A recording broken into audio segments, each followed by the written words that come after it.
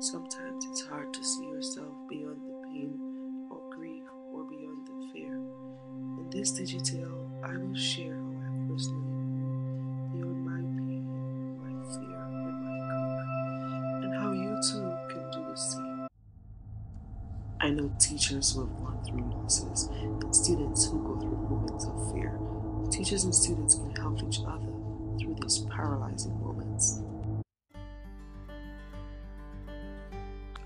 Like my mom, I was born and raised in the island of Dominica. She, a single mom, totally with me her first.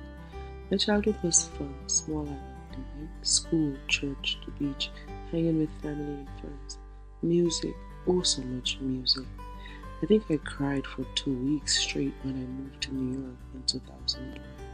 But my biggest moment of pain and grief and fear came when I lost my mom in 2015 after she had fallen ill and eventually passed away.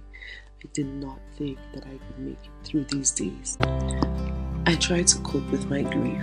Some days are better than others, but I know that I would not have survived this without my family, my biological family, and my inside family. I still hold close to my emotions, and I'm vulnerable with very small grief, but I have learned that when it's needed, I have the world's best support system at Eastside Community High School.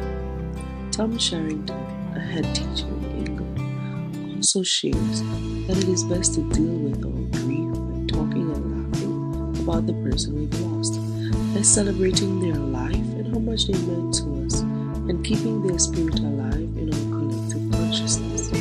In doing this, it not only helps us put our troubles in perspective, but it reminds us how fortunate we are and how important it is to belong to a warm and loving